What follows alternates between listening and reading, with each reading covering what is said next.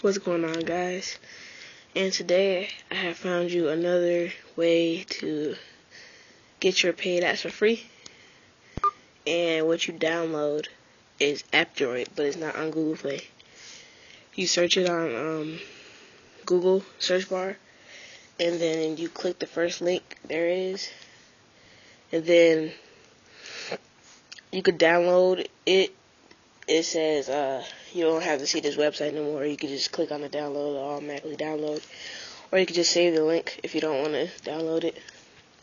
Then you search in the search bar above and type in any free or paid app you want, but no APK at the end because it's AppDroid, so it already knows it's Android.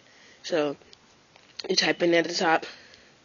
You click on the game that you see, and you click download. Then I recommend the first one. It says app something something. It's the first one. I don't do any websites. The websites barely works, but the app something with something, it works. But when you're done, you pull that taskbar down.